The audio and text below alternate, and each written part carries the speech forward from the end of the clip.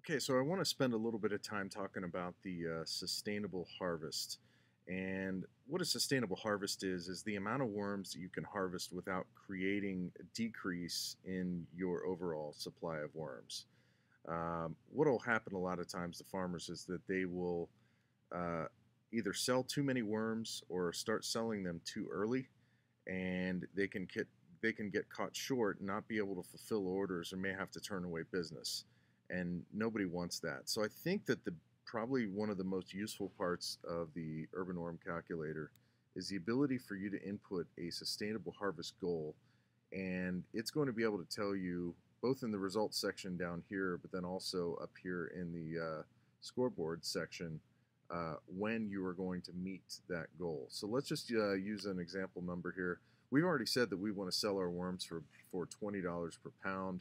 Let's just say we have a goal of $10,000 per month in revenue. That's going to be 500 pounds of worms. So let's just put that in here and see what the calculator gives us. So we input 500 pounds, and it says that we are going to reach that sustainable harvest goal in June of 2017. And there are several different things that come into play here about how this number gets calculated. It depends on how much you start with in terms of your starting quantity, what your monthly reproduction rate is, uh, when you're going to start harvesting the worms, how basically what weight of worms you're going to be harvesting every month once you do start harvesting, and what your monthly die-off rate is. So let's just play with a couple of these numbers and see how they affect the sustainable harvest goal. We'll just say we start with 20 pounds of worms, and that number goes from June of 2017 to March of 2017. So we'll go back to do 10 there. And monthly reproduction rate, we can bump that up to 35%, and then that takes us from June to January.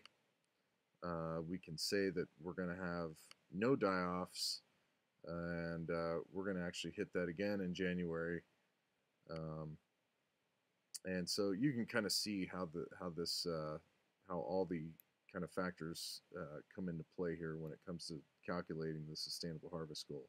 Maybe we can say that instead of harvesting the 10 pounds here, we're going to bump that up to 20 pounds. And so that's going to push us back from June 2017 to September of 2017. And so this is just a good tool to allow you to see, okay, based on your goals, what you should really be selling along the way. And it might give you an idea, okay, hey, I don't want to really be selling too much too soon, because then I will not be able to hit my revenue goals here. So this is something I think that a lot of worm farmers can use to kind of keep themselves out of trouble and be able to manage their worm supply. All right, so our last two numbers to input are vermicomposting efficiency and the vermicast output percentage.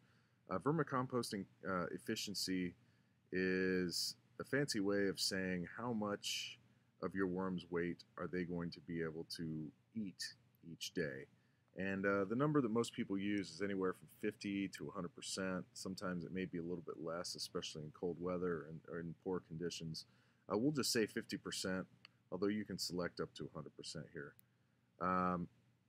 And the next thing is vermicast output percentage. And what this number is the percentage of the worm food that is actually going to become worm castings. And I think people are surprised by how low these numbers are, or at least the numbers in the calculator are. I've got a range of 5 to 30% with a default of 10%. And the reason for this is that the majority of foods that you're going to be feeding your worms or at least vermicomposting with your worms, are going to be a majority of water weight. Things like vegetable and fruit waste are going to be mostly water weight. So that will not be output in the form of worm castings. It may be in the form of vermicompost itself, which tends to be very damp, but the worm castings themselves, you can probably never expect more than 20 to 30%. So that's why I've got the number set so low. All right, so here we are in the results section. I just want to go through each of these columns, kind of let you know what everything means. It's pretty self-explanatory, but we'll go through it anyway. In general terms, the results here are just a 24-month breakdown of your results, just going month by month. And so you can see we've got the month column here, we've got the quantity column, and then this is again the weight and how it is reproducing over those 24 months. This is your daily vermicomposting capacity. This is in terms of pounds or kilograms, depending on what unit of measure you're using, of how much food that you can vermicompost every day. This is the daily castings output for that specific day. So again, as you can see, in December 31st of 2015, you can you might possibly be putting out 2 pounds of worm castings. You've got what the retail value of those castings are, and this assumes that you've put in a castings unit retail value. And the same goes for the worm unit retail value too. This is just the overall value of your worm inventory on that day. So we'll move over here to the sustainable harvest. We already talked about what a sustainable harvest is, and this just tells you what it is at the end of each of these months. And the same thing goes for sustainable harvest value. If you have put in a worm unit retail value, this just tells you what the retail value is of your sustainable harvest at the end of the month. All right, one of the nice things that we can do here too is print our results. In order to do this, just click that button and the page is going to generate a nice PDF here for you. It's going to include all your inputs and what your goals were, and also just kind of give you a representation of what you saw on the page in terms of your results. So that's a nice thing to be able to do, to print off, keep, and then compare your results in the future to what you projected. Okay, well that about does it for our urban worm calculator tutorial here today. I did want to take a couple minutes to tell you what the calculator does and what it does not. This thing just does math, plain and simple. It is just going to give you results based on whatever you put into it. So if you think of it as garbage in, garbage out, it gives you a good idea of what you can expect it to do for you. It doesn't make you a better worm farmer. It doesn't make your worms grow any faster. It doesn't control conditions in your bins or your grow beds or anything like that. It just simply tells you that if you hit 30% reproduction rate, that you are going to get a certain number of worms at a certain point in the future. If you want to tell it that your worms are going to reproduce at 160% in a given month, which, believe it or not, is possible over the short term anyway, it is going to give you some ridiculous numbers, as you see here.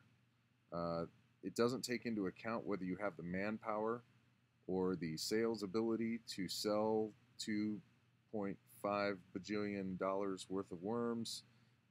It just tells you that if you were to hit, say, 160% monthly reproduction rate for 2 years, what your retail value will be in the future.